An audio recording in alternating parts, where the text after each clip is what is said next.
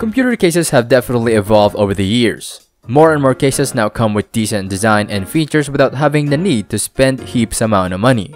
This is my brother's 7-year-old PC, which has a Cooler Master N300 as the case.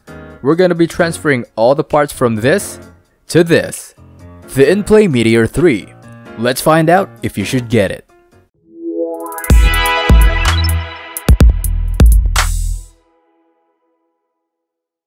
Available in black or white, the Inplay Meteor 3 is a mid-tower that can support an ATX, micro ATX, and mini ITX motherboards.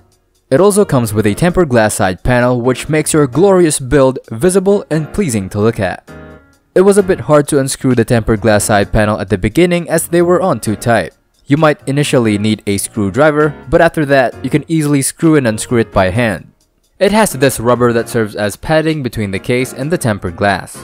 The front cover is not a flat mesh. It has an uneven design which is actually new to me and I kinda like it, although you won't really notice it from a distance.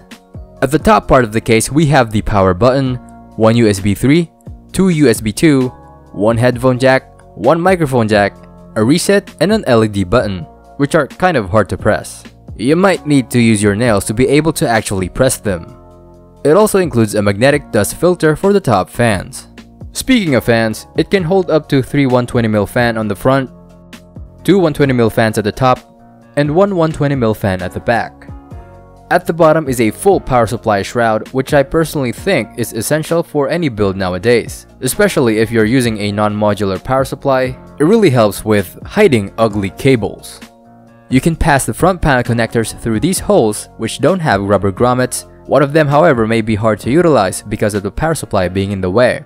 There are also fan mounts and SSD mounts at the top of the shroud, but there's actually no SSD trays for it, and the SSD mount actually gets in the way of the fan blades if you are going to mount some fans. I got really confused with this part of the design, but at the end of the day, these are the only number of fans and hard drives you can put inside the case, as stated on the box.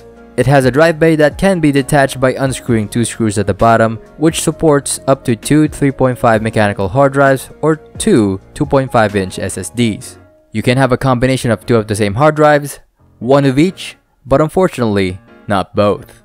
You do have the option of leaving your SSD unmounted, which is totally safe since it doesn't have any moving parts. Also, the second location for the SSD is kind of stupid anyway. See what I'm saying? The feet are attached by screws and can be easily removed by unscrewing it like this. It can be handy if you're gonna be painting the feet or the case with different colors. By measuring things myself, I found that it can support graphics cards up to 290mm long if you're using regular 120mm fan at the front.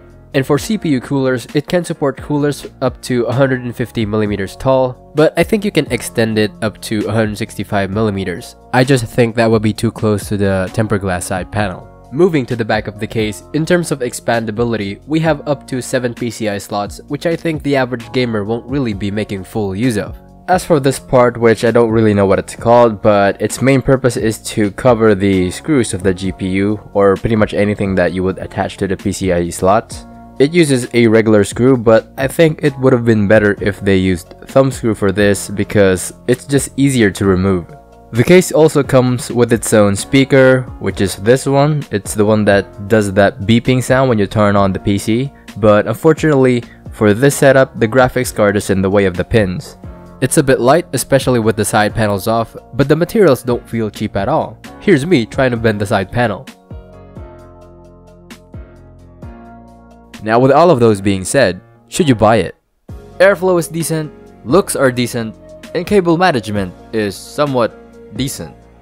What more could you ask for? These are the couple of cons that I want to mention though. The stupid SSD mount at the bottom. You can only add a few hard drives, so this isn't really for the people who are crazy with the number of storage that they have. And again, not really sure what the mounts on the power supply shroud are for, but it's not mentioned in the specs, nor did the case come with any manual. I also want to mention that there's little to no space between the side panel and the motherboard tray, so it's kinda hard to route cables behind it. You're gonna have to utilize the caved in part of the case where you could squeeze all the cables in, but I can only see that as a problem if you have too many cables in your build. Overall, it's a nice looking case for the price.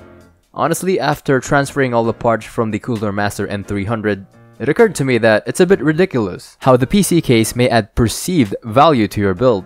If I had no experience with PC building and you switched the old Cooler Master with this case and you told me you upgraded my computer, I would definitely believe you.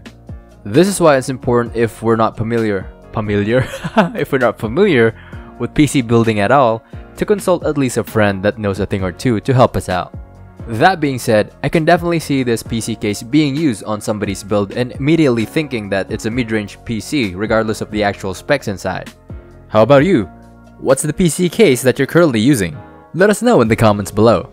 That wraps up this case. Feel free to drop a like if this helped you out. Get subscribed for more content like this, and I'll see you guys on the next video.